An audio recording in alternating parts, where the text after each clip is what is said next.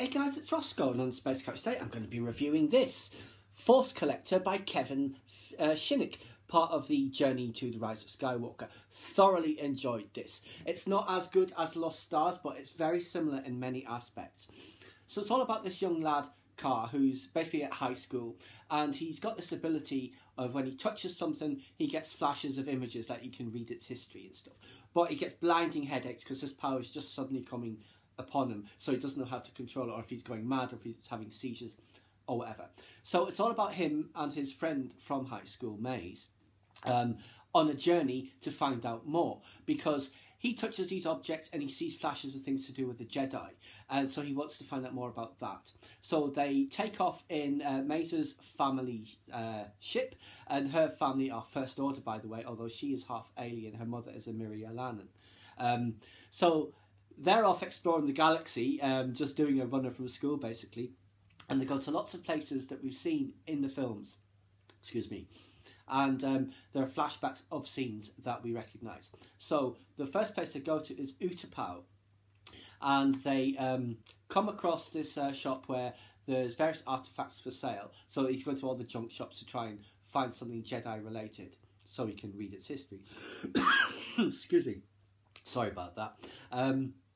And they're in this place, and he holds this charred staff that used to belong, supposedly, to an Utapauan leader. But when he touches it, he sees a vision of when Kenobi is on Utapau, talking to the Utapauan, and he's saying, "General Grievous is here, please help us." There's a flashback of that. So that was really interesting. So the more that he learns, it gives clues to other things, and he wants to go to other places to find other artefacts. So they go to Jakku, because they'd heard stories that Luke Skywalker had pulled starships out of the sky with the Force. So that was a nice callback to the Legends of Luke Skywalker, where that is one of the tales that's in there about someone supposedly doing that on Jakku. And they run into Unkar Plutt, and he has some items for sale because Maze has got money. It's a wealthy family she's from, so money impresses someone like Unkar Plutt. So he shows them some various bits, but they don't really find anything there. But they do stumble across the Millennium Falcon, and they sneak inside, and he has some visions of what that ship has been through, various battle scenes, going through hyperspace, all that sort of stuff. And this is all set before The Force Awakens, of course, although it can't be set that long before The Force Awakens. So they continue on their journey, and they end up on Batuu, which obviously is getting a lot of love in the canon. And they end up at Doc Ondar's, and he can tell there is actually something about this lad. You know, he has got some sort of ability, but he's not really impressed with his bargaining style. He doesn't really know how to negotiate. But he comes to a sort of agreement where he will let him have this broken Inquisitor lightsaber that he had touched and gotten a brief vision of, if he will deliver a package to Maz Kanata on Takodana. So they go to Takodana. The castle is at the height of its powers, all the flags outside, the giant statue, all that. Maz, of course, also knows immediately that the boy has got talent. Not enough to be a Jedi, but he's certainly got skills in other areas. And so she asks him to examine the package that was brought, that he brought to her. And it's basically saying, no, Doc Ondar gave this to give to me, to give to you, because he figures there's something with you that you might know how to read it.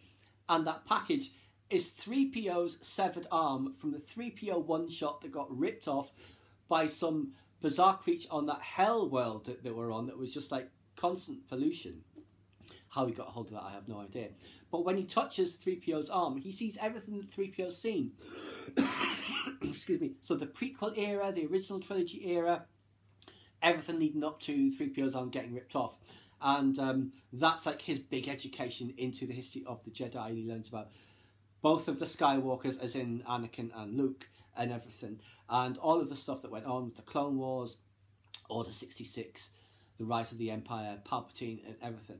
And she's not exactly his mentor, shall we say, but she's trying to guide him in the same way she tried to guide Finn and Rey when they were at the castle, giving them advice, pointing them in the right direction.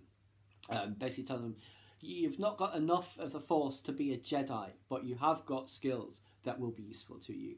So they continue on with their journey to, at that point actually, the First Order catches up with Maze because her father's realised she's done a runner from school. They drag her back.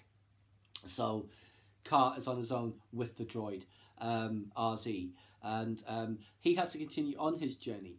And he eventually decides he needs to go home because he's had other visions of stuff that he wants to sort out. So he does go home, and it turns out that he had a vision of something that came out of the droid.